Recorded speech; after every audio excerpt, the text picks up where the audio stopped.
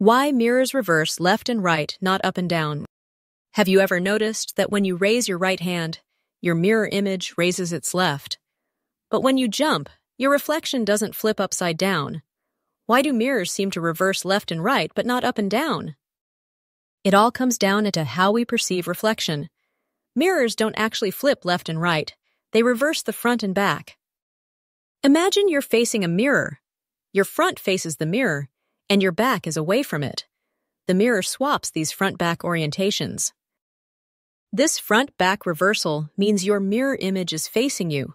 So, what appears as your right hand becomes the image's left hand from your perspective. However, there's no up-down reversal because mirrors reflect light directly back. The top remains the top, and the bottom stays the bottom.